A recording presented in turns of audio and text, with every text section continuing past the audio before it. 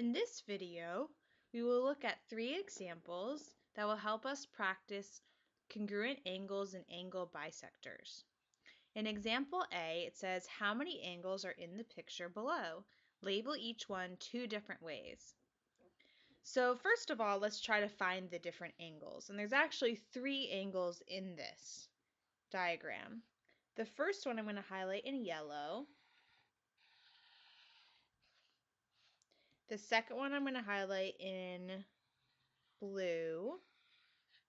And then the third angle is actually the larger angle. That would be the sum of these 2 earlier angle measures. So this one is going to be in pink.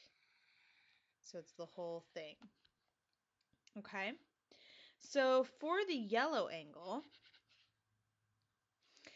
if we want to name it, we have to use 3 letters, because if we just use 1 letter, if I just used U, angle U, that could mean any of the letters in this, or angles in this picture. So you have to use 3 letters, and U has to be the second letter.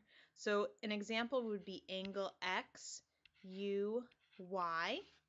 And you can get that by just following the angle around and picking the 3 points that you end up with. So X, U, Y. Or you could go in the other direction and end up with angle Y, U, X. So it said label each one 2 different ways. Here are 2 ways of labeling that yellow angle. So going to the blue angle, again, we want to use 3 letters. Guiding ourselves around the angle, we see that we hit the 3 points of Y, U, and then Z. So angle Y, U, Z, or angle Z, U, Y, depending on which order we went. Either one is fine. And the last angle is the large angle, which we labeled sort of purple-pink color. And that would be angle XUZ, or the other way around, ZUX. XUZ or angle ZUX.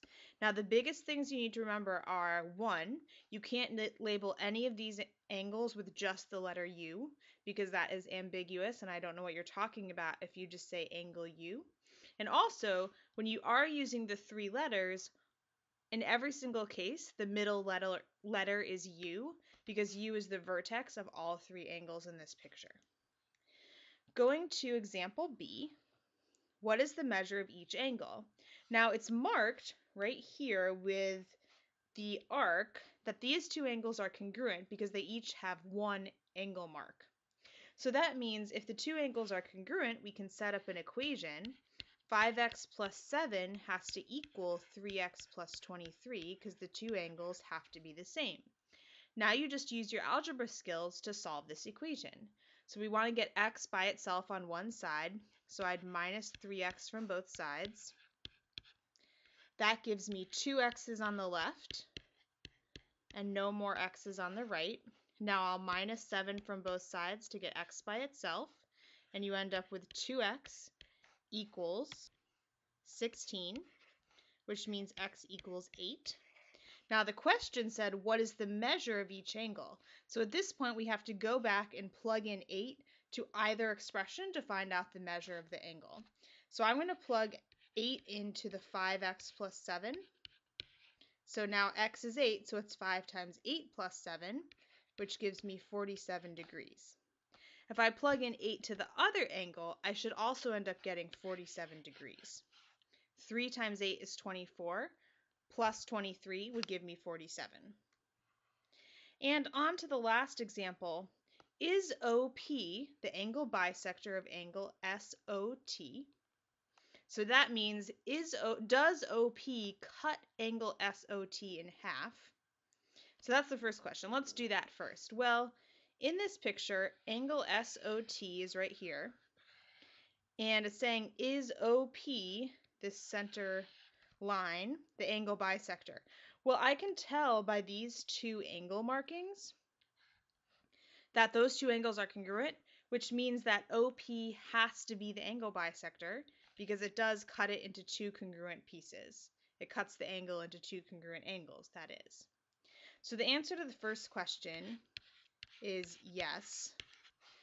If the measure of angle ROT equals 165, so let's find that.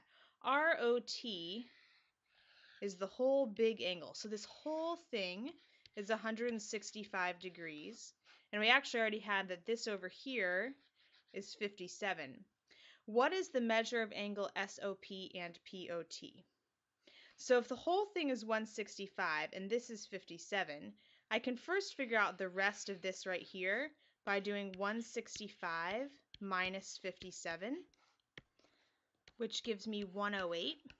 So now I know that this whole thing is 108, and since it was an angle bisector of OP, each of these angles is congruent.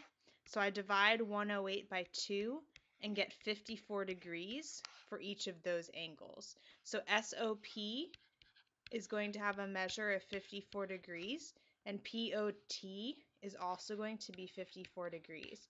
And just to double check, you could check your answer by adding up 57, 54, and 54 and checking if that equaled to 165. All right, now you should do some practicing on your own and look at the guided practice and then the practice at the end to see how well you understand this concept.